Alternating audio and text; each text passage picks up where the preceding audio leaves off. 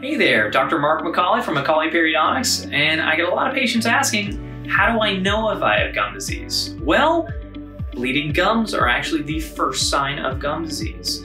You'd figure if you had your fingernails bleed whenever you washed them, you'd be concerned. Well, your gums aren't supposed to bleed either when you brush or floss them, so that's something to look into. Other signs of disease include bad breath, recession of the gums, even pus, and as the disease progresses, your teeth can eventually get loose and sometimes they can even come out. Because we know gum disease is actually the leading cause, it's actually one of the leading causes of tooth loss. So the thing is, gum disease doesn't hurt like a cavity or a root canal until it's too late. And at that point, we may not be able to save your teeth. So it would be a good idea to get checked out by a periodontist, and that way you can determine if you're healthy. So please give us a call, come on in, and we can check you out.